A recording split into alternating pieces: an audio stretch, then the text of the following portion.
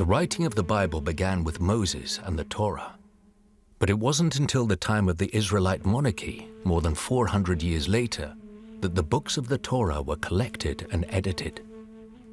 What we know about the Pentateuch is that through a long process of oral tradition and some things written down like the Ten Commandments, there was finally a production of the books of Moses at about the time of King David in 1000 BC.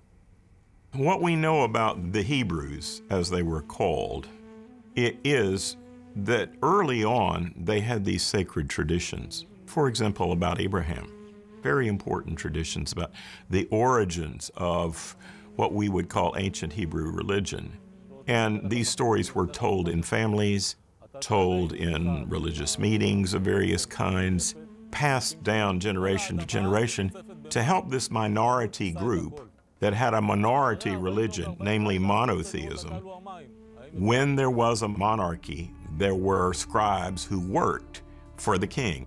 And they did the hard work of gathering together the oral and written traditions and producing the Pentateuch. The first kings of Israel also added their own books, known in Hebrew as the writings. In Christian tradition, they're called the books of wisdom. It's really clear that during the reign of David and Solomon, there was a concerted effort to gather all kinds of sacred traditions.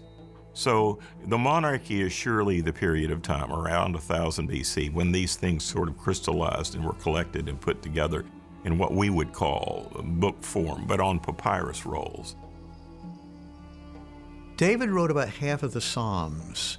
The other half were attributed to a number of people, including Moses.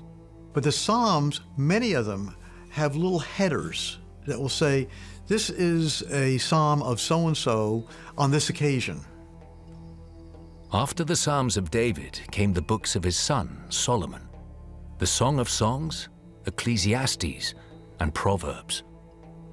Now, the rest of what we would call wisdom literature, Proverbs, Ecclesiastes, and then the subsequent tradition, was a matter of scribes collecting famous sayings of Solomon. But even in the book of Proverbs, we hear that there are proverbs from King Lemuel or proverbs from Egypt. With the exception of Job, most of the wisdom books were written during the reigns of David and Solomon. But it was King Hezekiah who oversaw their compilation more than 200 years later. When he became king, the people of Judah were ensnared by idolatry and sorcery, and their scriptures had long been forgotten. Hezekiah vowed to abolish idolatry in Judah and turn the nation back to God. He destroyed the pagan altars, razed the temples to foreign gods, and cut down idols wherever he found them. But his spiritual reform didn't end there. Hezekiah tasked his scribes with recording the history of the Jewish people, from the books of Moses to the records of his own royal court.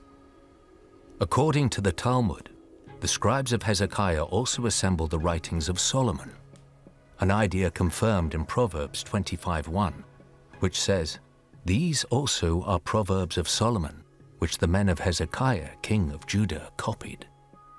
They were also credited with compiling the early books of history in the Hebrew Bible.